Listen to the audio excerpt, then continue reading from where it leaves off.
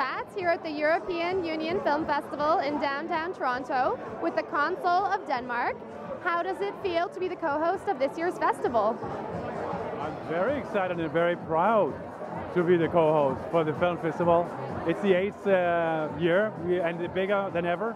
It's the first time all 27 member countries are participating, and it's a very significant thing for the European Union to do in unison. It's one of the only projects that we are all engaged in here in Toronto. So we love the teamwork. It's very valuable for us. And how did you get involved with the festival? It's all the consulates. Each consulate are involved, and the presidency for EU rotates.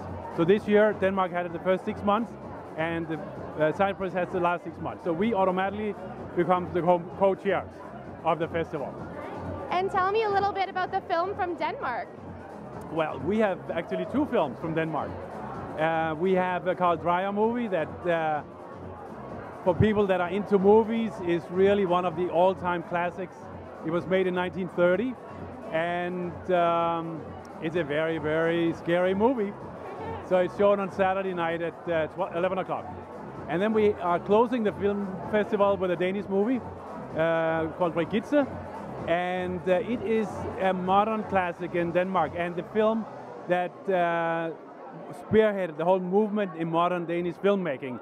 Lars von Trier is carrying up on the tradition that really was shown first time on this particular movie. It's a wonderful movie.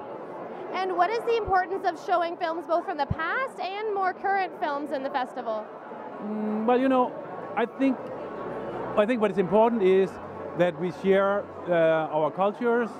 And I think it's important that people engage in culture, and that is also the reason that we are very proud that the film festival is for free. It doesn't cost anything.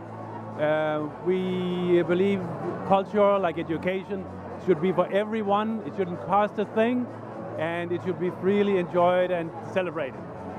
And where's the best place to find out more information on the European Festival online? I think you should go online. You should. I don't even remember I always Google it.